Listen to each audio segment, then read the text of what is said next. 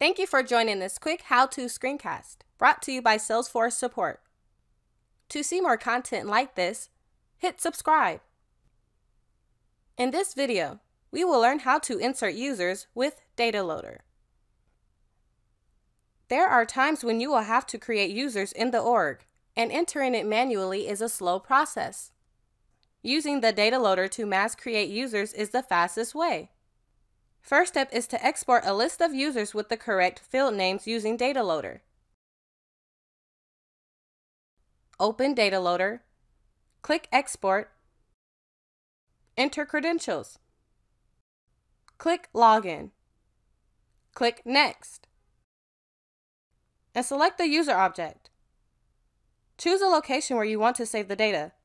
Click Next. Select the following fields. These are the required fields necessary on the user object. Of course, you can select more fields such as address, but the fields listed here are required. Note that I did not include the isActive field since you don't specify the isActive field when inserting a user. The user will automatically be inserted as active. For more information, review the link on the bottom of the screen. We have also put this link in the short description of this video for you. Click Finish and Yes.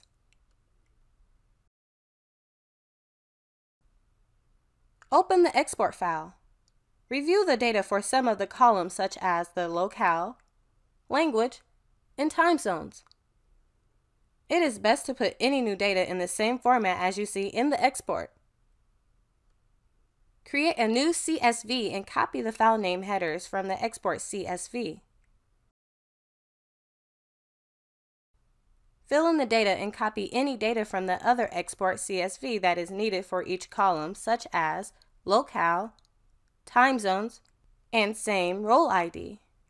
For the profile ID, you can obtain this information by exporting the ID and the name from the profile object via Data Loader, or from the UI in the org. In this screencast, I want 3 of the users to have the standard user profile, so I need the profile ID. I will obtain it from the UI. Log into the org. Click the gear icon. Click Setup. Type Profile in the search box, and click Profiles. Click Standard User, and copy the ID from the URL. It will start with 00E, and it should be 15 characters long. Go back to the CSV insert file and enter in the ID under the Profile ID column. Review the data to make sure it is correct, and save the file. Open Data Loader. Click Insert. Select the user object, and choose a CSV file that was previously created. Click Next. Click Create or Edit a Map, and the Mapping dialog box will appear. Click Auto Match Fields to Columns. The column name should match up if entered correctly. If not, then drag the fields down to the column mapping. Click OK once done, and click Next. Select a place where to save the success and error files, which can be easily accessed. Click Finish and Yes to proceed. A dialog box will appear with the number of successes and errors. Go back to the org and the user page. Notice the new users you have just created. If you run into issues, please create a case with Salesforce Support. Please keep in mind that in order to follow these steps, you will need system administrator permissions.